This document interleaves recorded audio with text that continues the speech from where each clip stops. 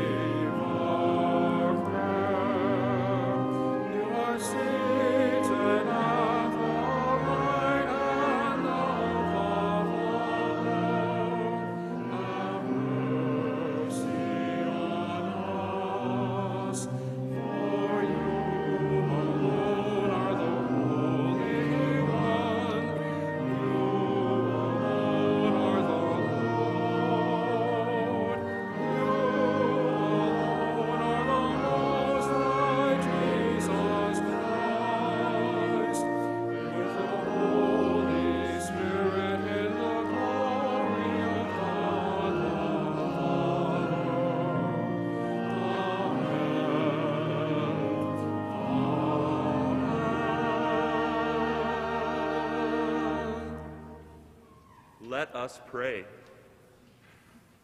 Grant, we pray, Almighty God, that always pondering spiritual things, we may carry out both in word and in deed that which is pleasing to you.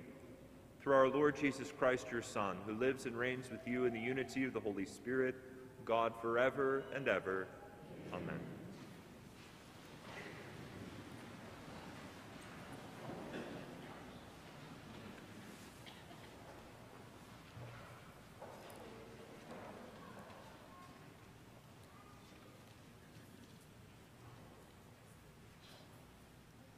A reading from the first book of Saul. In those days, Saul went down to the desert of Ziph with 3,000 picked men of Israel to search for David in the desert of Ziph. So David and Abishai went among Saul's soldiers by night and found Saul lying asleep within the barricade, with his spear thrust into the ground at his head, and Abner and his men sleeping around him. Abishai whispered to David, "God has delivered your enemy into your grasp this day. Let me nail him to the ground with one thrust of the spear. I will not need a second thrust." But David said to Abishai, "Do not harm him, for who can lay hands on the Lord's anointed and remain unpunished?" So David took the spear and the water jug from their place at Saul's head, and they got away without anyone seeing or knowing or awakening. All remained asleep because the Lord had put them into a deep slumber. Going across to an opposite slope, David stood on a remote hilltop at a great distance from Abner, son of Ner, and the troops. He said, Here is the king's spear. Let an attendant come over to get it. The Lord will reward each man for his justice and faithfulness. Today, though, the Lord delivered you into my grasp. I would not harm the Lord's anointed. The word of the Lord. Thanks be to God.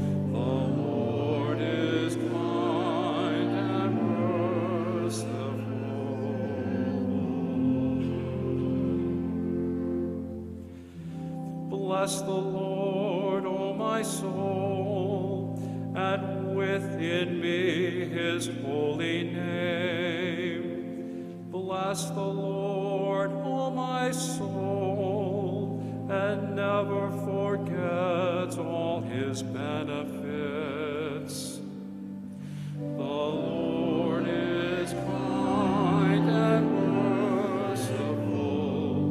The Lord is kind and merciful.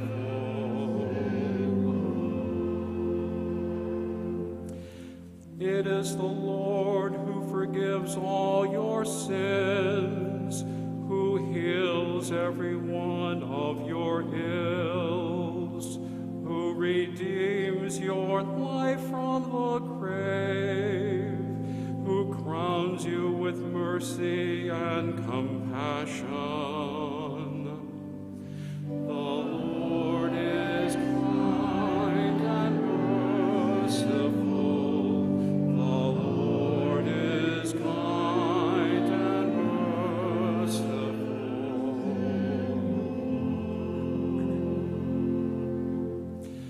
The Lord is compassionate and gracious, slow to anger and rich in mercy. He does not treat us according to our sins, nor repay us according to our faults. The Lord is kind and merciful. The Lord is kind and merciful.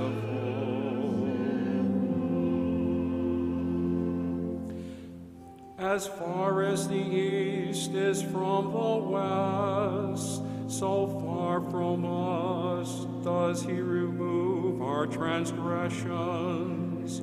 As a father has compassion on his children, the Lord's compassion is on those who fear him. The Lord is kind and merciful. The Lord is kind and merciful.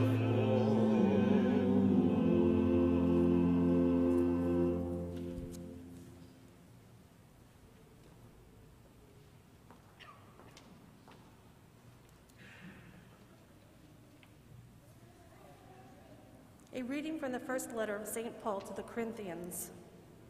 Brothers and sisters, it is written, the first man, Adam, became a living being. The last Adam, a life-giving spirit. But the spiritual was not first, rather the natural, and then the spiritual. The first man was from the earth, earthly. The second man, from heaven.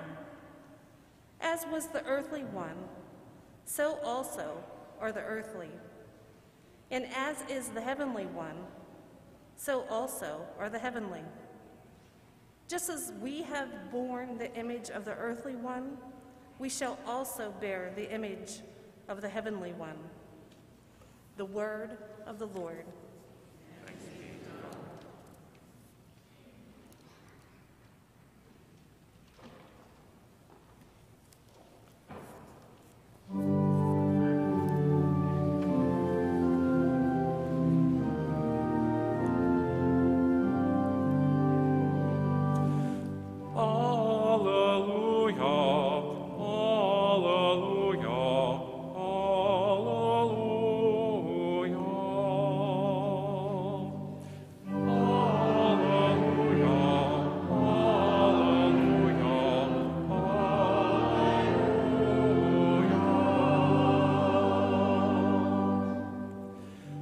I give you a new commandment, says the Lord.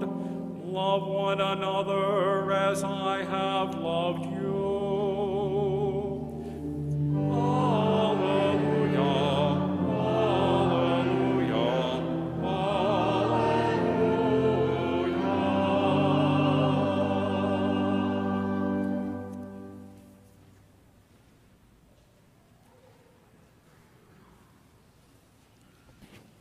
And the Lord be with you.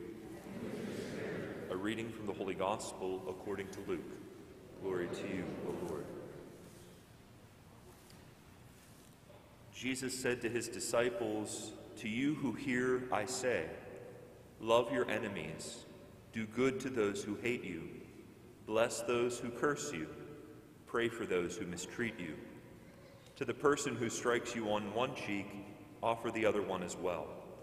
And from the person who takes your cloak, do not withhold even your tunic. Give to everyone who asks of you, and from the one who takes what is yours, do not demand it back. Do to others as you would have them do to you. For if you love those who love you, what credit is that to you? Even sinners love those who love them. And if you do good to those who do good to you, what credit is that to you? Even sinners do the same. If you lend money to those from whom you expect repayment, what credit is that to you? Even sinners lend to sinners and get back the same amount. But rather love your enemies and do good to them, and lend expecting nothing back. Then your reward will be great, and you will be children of the Most High, for he himself is kind to the ungrateful and the wicked. Be merciful, just as your Father is merciful. Stop judging, and you will not be judged. Stop condemning, and you will not be condemned. Forgive, and you will be forgiven. Give, and gifts will be given to you, a good measure, packed together, shaken down, and overflowing, will be poured into your lap. For the measure with which you measure will in turn be measured out to you." The Gospel of the Lord. Praise to you, Lord Jesus Christ.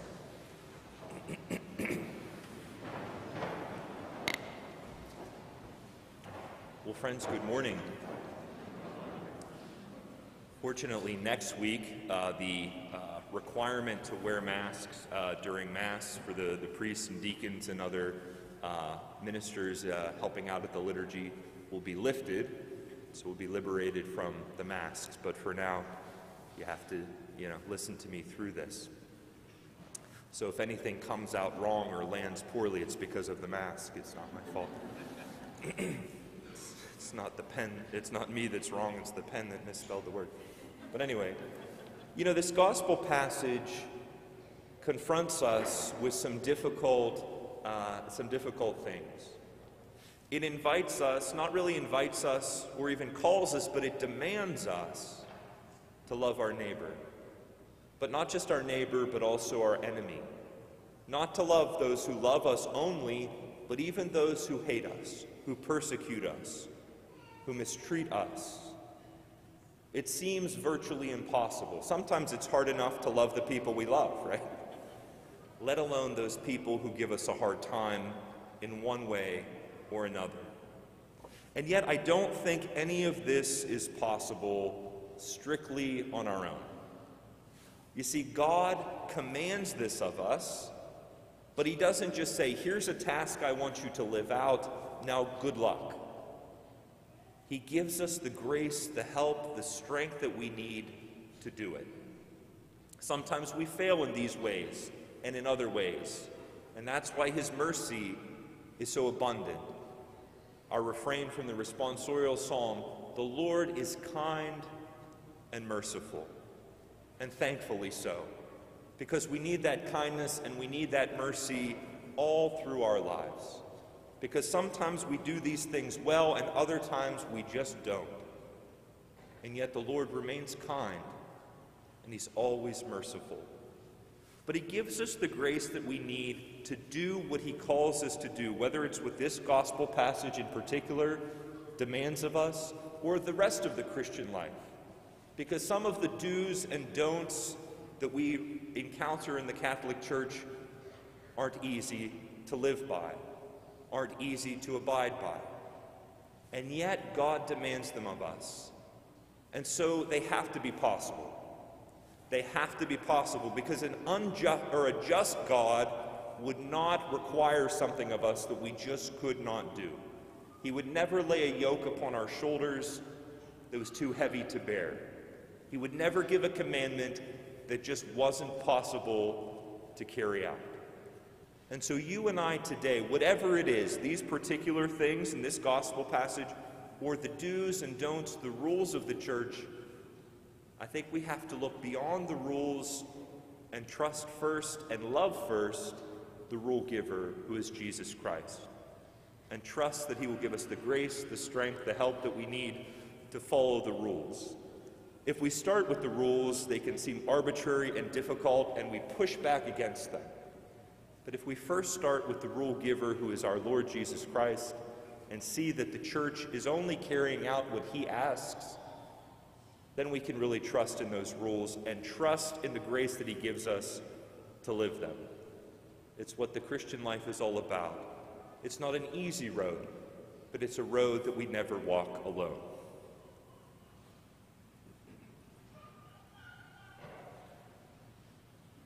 Stand with me now as we pray. I believe in one God, the Father Almighty, maker of heaven and earth, of all things visible and invisible.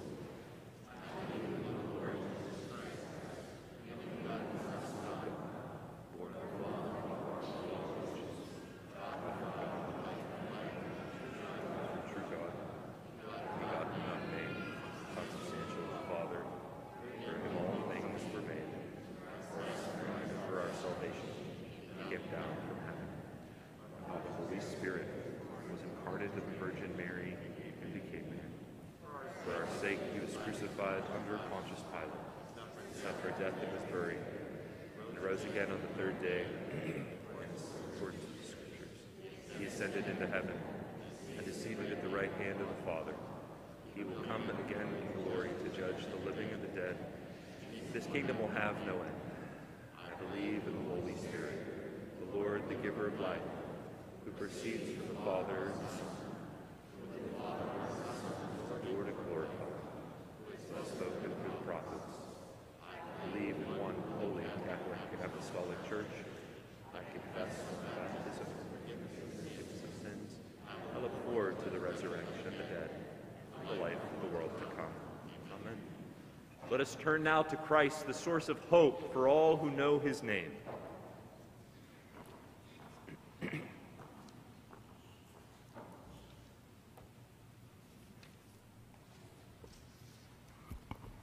For the church throughout the world, may God bestow unity among all her peoples. Let us pray to the Lord. Lord, hear our prayer. For political leaders, may the Lord assist them in working to promote peace among all nations. Let us pray to the Lord. Lord, hear our prayer. For those who suffer from the effects of violent conflict in their communities, may God protect and comfort them. Let us pray to the Lord. Lord, hear our prayer. For our parish family of Holy Spirit, may we hear God's call to be good stewards of his gifts of time, talent, and treasure by sharing them freely with a joyful heart. Let us pray to the Lord. Lord, hear our prayer. for our catechists and religious teachers, that they might be led by the Holy Spirit as they pass on the Catholic faith to their students. Let us pray to the Lord. Lord, hear our prayer. For our participation in the mission of Christ, that through our synodal journey together, we may grow in our shared responsibility of the mission that is entrusted to us. Let us pray to the Lord. Lord, hear our prayer. For caregivers and healthcare providers in this faith community, may they be granted the peace and strength they need to offer comfort and healing. Let us pray to the Lord. Lord, hear our prayer. For the beloved dead, especially for the deceased members of our parish, may they find rest and everlasting peace in Christ. Let us pray to the Lord. Lord, hear our prayer. Let us now pause to add our own intentions in silence.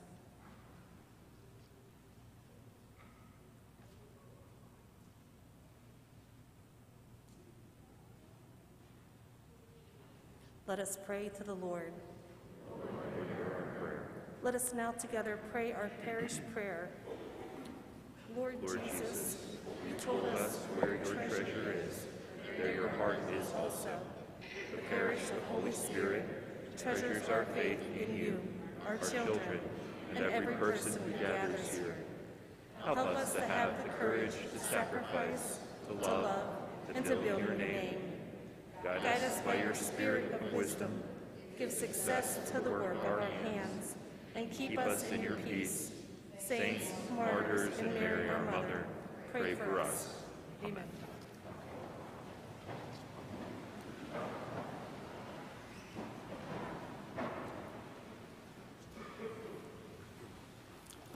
Please join in singing our offertory hymn, number 708, Set Your Heart on the Higher Gifts, number 708.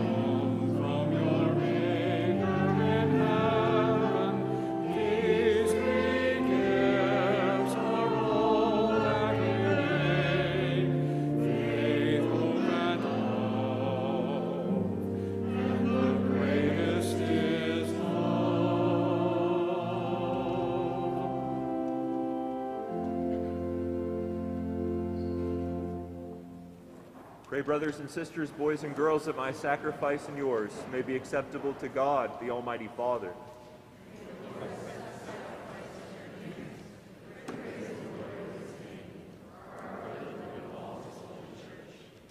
As we celebrate your mysteries, O Lord, with the observance that is your due, we humbly ask you that what we offer to the honor of your majesty may profit us for salvation through Christ our Lord.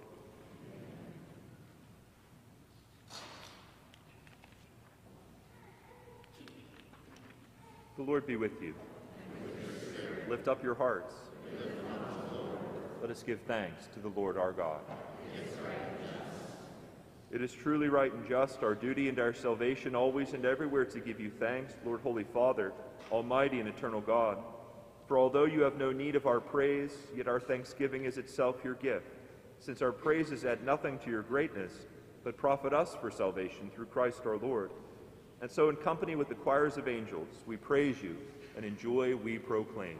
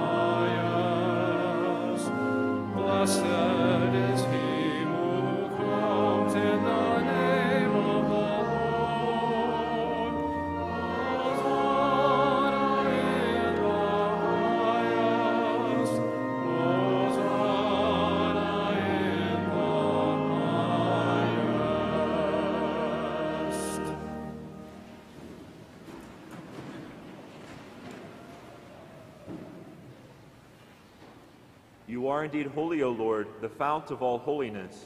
Make holy, therefore, these gifts, we pray, by sending down your Spirit upon them like the dewfall, so that they may become for us the body and blood of our Lord Jesus Christ.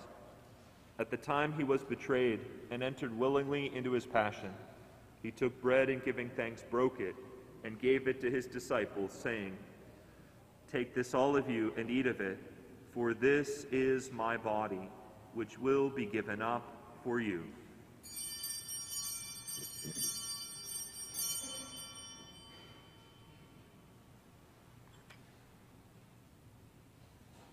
In a similar way, when the supper was ended, he took the chalice, and once more giving thanks, he gave it to his disciples, saying, "Take this, all of you, and drink from it, for this is the chalice of my blood, the blood of the new and eternal covenant, which will be poured out for you and for many for the forgiveness of sins. Do this in memory of me."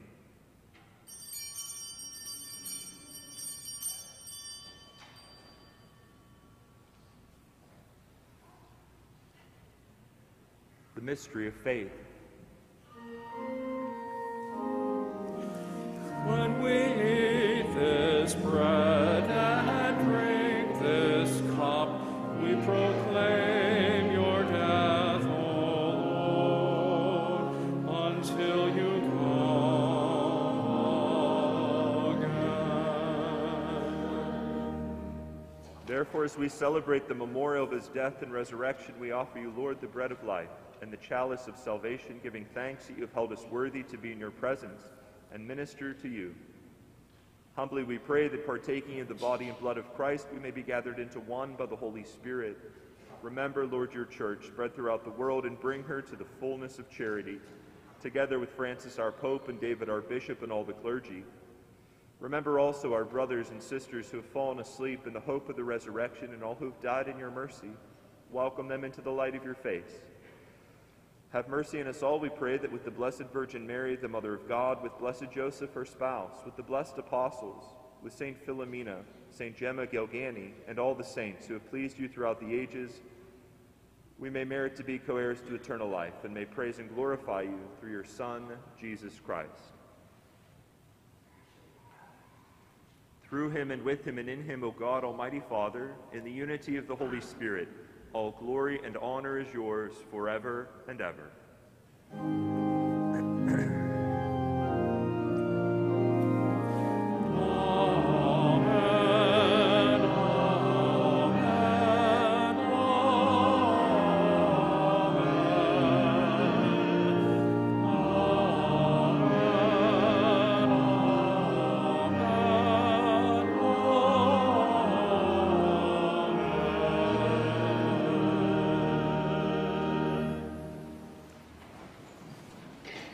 At the Savior's command, informed by divine teaching, we dare to say, Our Father, who art in heaven, hallowed be thy name.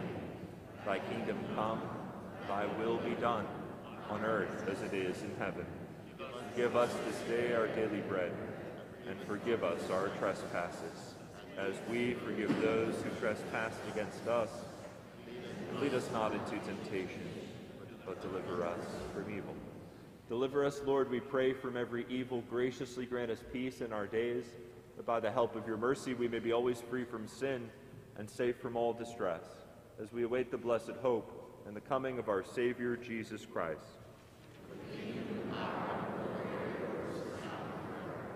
Lord Jesus Christ, who said to your apostles, "Peace I leave you, my peace I give you," look not on our sins, but on the faith of your church, and graciously grant her peace and unity in accordance with your will, who live and reign forever and ever. Amen. The peace of the Lord be with you always. Let us offer each other a sign of peace.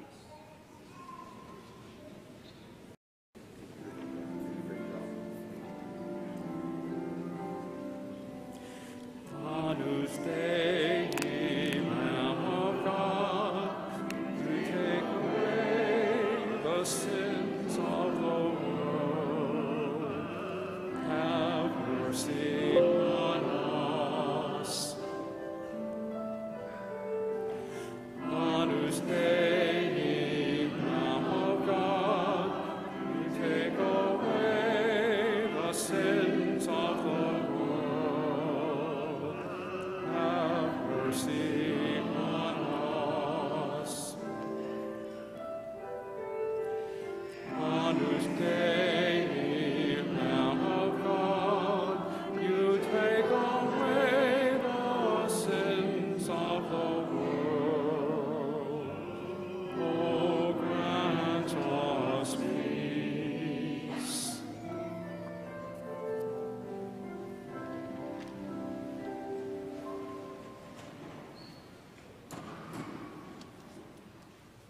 Behold the Lamb of God. Behold him who takes away the sins of the world. Blessed are those called to the supper of the Lamb. Lord, I am not worthy that you should enter under my roof, but only say the word, and my soul shall be healed.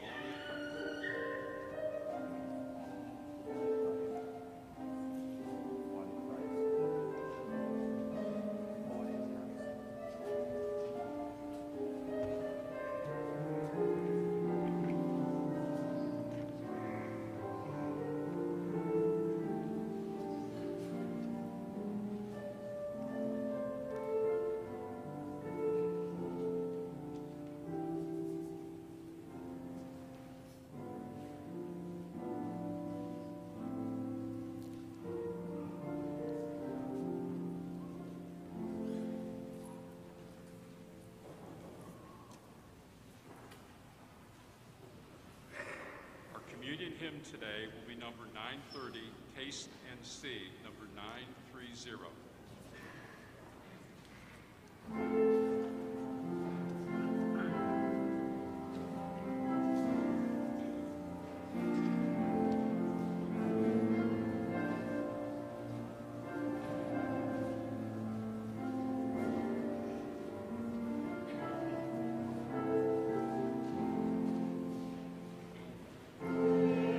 Taste and see.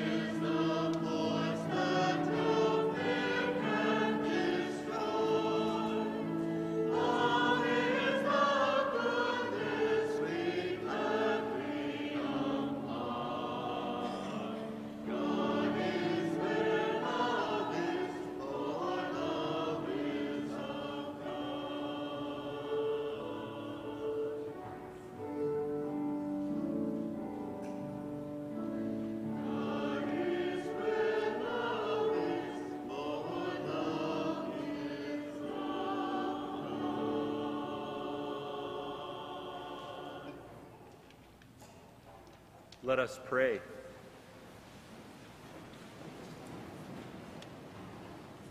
Grant, we pray, Almighty God, that we may experience the effects of the salvation which is pledged to us by these mysteries. Through Christ our Lord. Amen. And the Lord be with you. May Almighty God bless you, the Father, and the Son, and the Holy Spirit. The Mass is ended. Let us go in peace. Thanks be to God. Our closing hymn this morning, Praise My Soul, the King of Heaven, number 613.